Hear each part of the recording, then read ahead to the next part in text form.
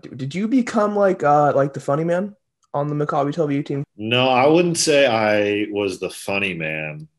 I had definitely had a specific role in the locker room, kind of as the guy everyone asked their questions for. I think I was like just the most organized one. So like, hey, Jake, what time is the game next week? Or like, when's our flight tomorrow? Or how does photosynthesis work? Those sort of How does questions, photosynthesis work?